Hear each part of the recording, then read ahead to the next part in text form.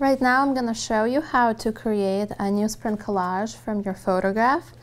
The first step is for you to create a wide range of photographs of your model. So carefully think about who your model is and what relationship you have to your model. What do you want your photographs to portray? Experiment with different lighting and angles and close-ups. Pay close attention to your background because the background is especially important. If you have any objects in the background that are unnecessary, those will take away from your image. So you will see here that I created, this is one of the photographs that I took, and this is the image that I'm going to use. This is in color. And you want to either photograph your images in black and white or then transfer your images from color into black and white. So this is my black and white printout. So when you're photographing your model, it's not necessarily important that you capture their face, but you do want to convey your model's personality through your photograph.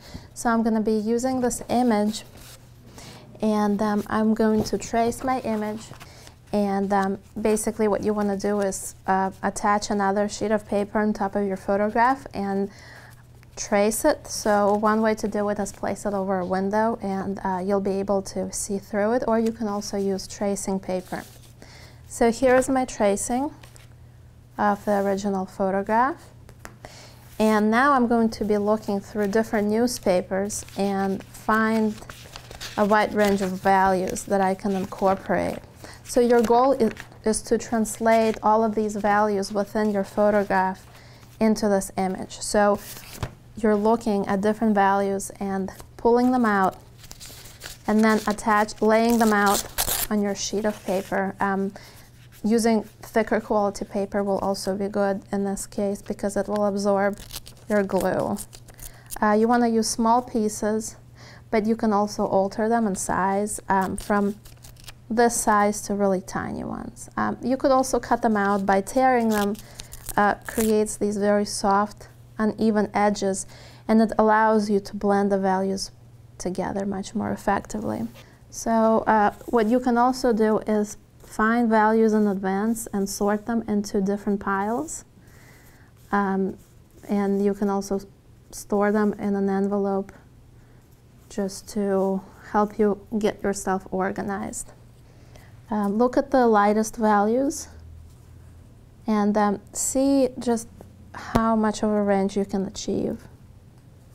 So here are my lighter values, and there's no really right way to arrange them. I'm just layering them and trying to translate what I'm seeing in the photograph.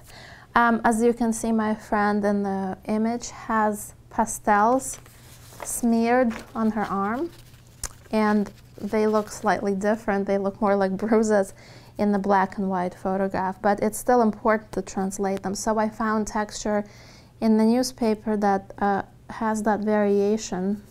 I believe it was image of popcorn or something, but it really matches that texture and value, so I'm going to incorporate it in here.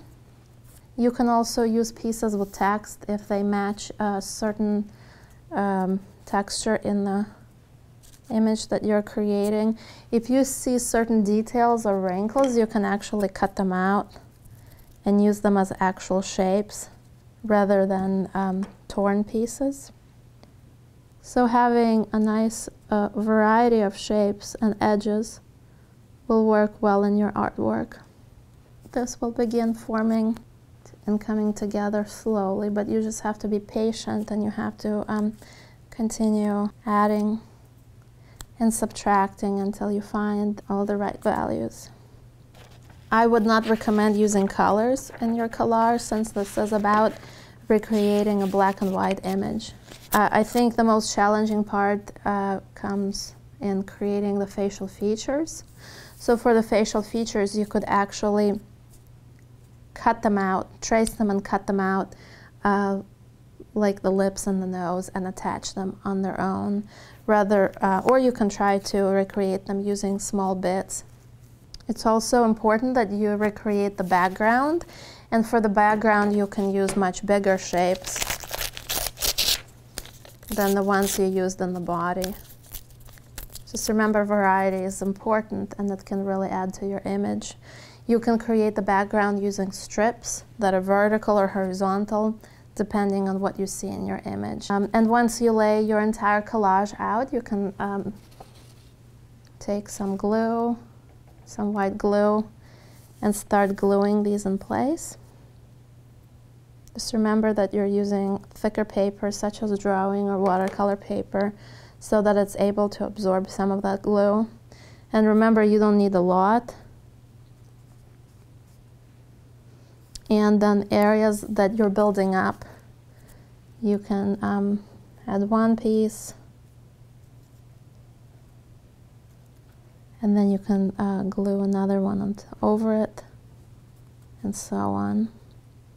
And over time, as you develop it, your piece will develop a tactile quality. It will look as though you can sense and feel the surface in front of you. See here, I'm building up this collage. You might find it helpful to glue some of the shapes and then come back and start adding more shapes as you go along, rather than having all of them laid out in front of you. So try this out and see how you like it and what happens.